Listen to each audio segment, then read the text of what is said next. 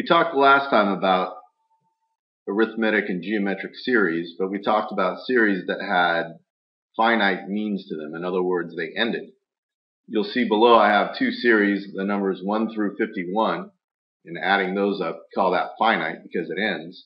And then if you see something that goes and ends with a dot, dot, dot, that's an infinite series. What we're going to do today is we're going to find an equation of an infinite series.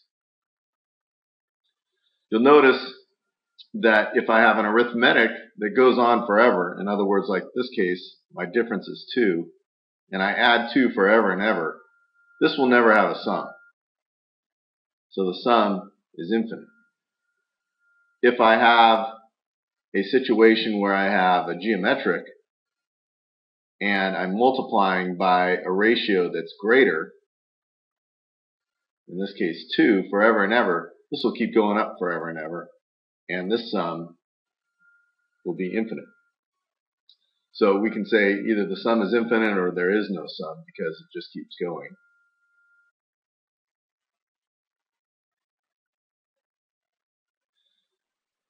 But when I've got something like this, I'm adding a half plus a fourth plus an eighth plus a 16th, a 32nd.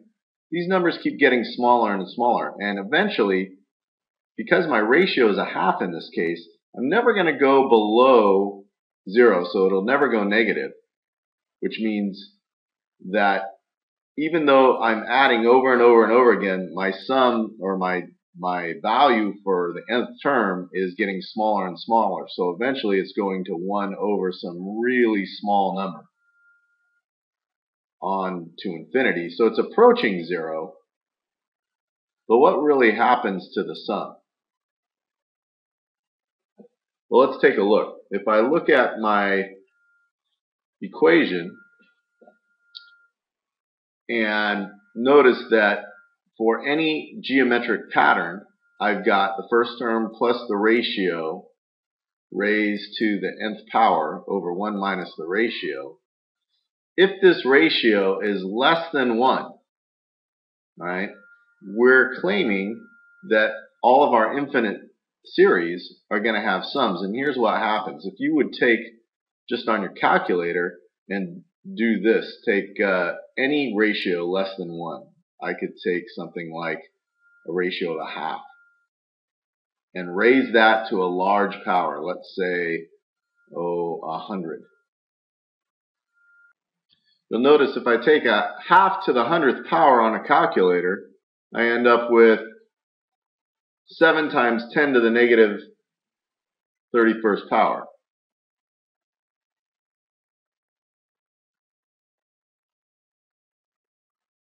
.7. So that's 31 zeros in front of the 7. At the 100th term, you're pretty much close to 0. So what's really happening as I get bigger and bigger with n, this r raised to the n power gets closer and closer actually to 0. And it really does approach 0. So what I'm really left with is I'm left with the sum equaling the first term over 1 minus the ratio, because this ratio to the nth power went to 0. So we can now write an equation stating that anytime I have an infinite geometric series where the ratio in absolute value is less than 1, I can use the following formula.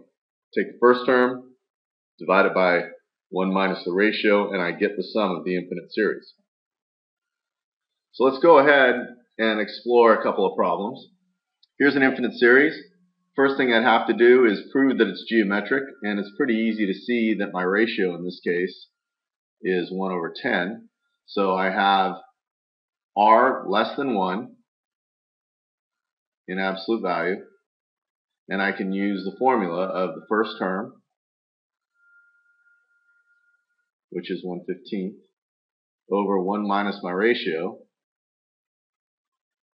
which is 1/15. I get 9/10 here, divided by 9/10, multiplied by the reciprocal, get 1/15 times 10 over 9. These reduce to 3 down here, 2 up here. I'm left with 2/27. And if I add these numbers forever and ever, this will approach. Won't quite actually get there, but it's close enough. It's never going to go over 2/27. Now, if I want to find the sum of the following series here, again, I have to show that I have a ratio that's less than 1, and it's got to be an absolute value. It appears that I've got a multiple of a half in this case, and since it alternates from positive and negative, the ratio must be a negative. So we can clearly say that this ratio in absolute value is less than 1. So let's go ahead and use our formula of the first term. It's equal, sum is equal to that first term over 1 minus my ratio, and we just said that was negative a half. So we end up with 3/8 over 3/2, or 3/8 divided by 3/2, which goes to 3/8 times 2/3, or you get a quarter.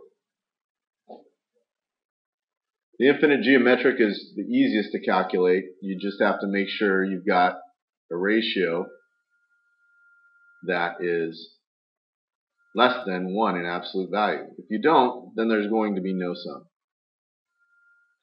That's all we've got. Do your MyMathLab.